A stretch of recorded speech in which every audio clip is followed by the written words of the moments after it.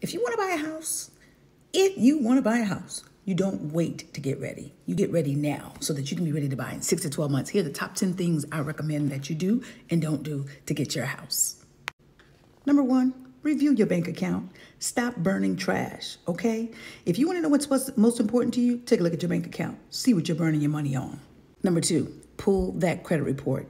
If it needs fixing, you got to fix it. You can't fix what you won't face.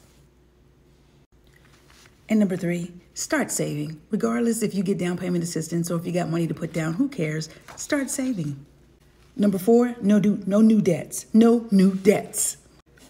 Number 5, do not change your job unless it's in the same line of work and you're getting paid more. Or if you want to quit your job, then go ahead if you got cash to buy that house. But otherwise, don't quit your job.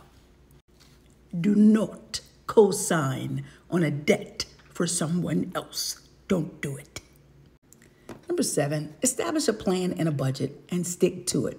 Number 8, continue to pay your bills on time.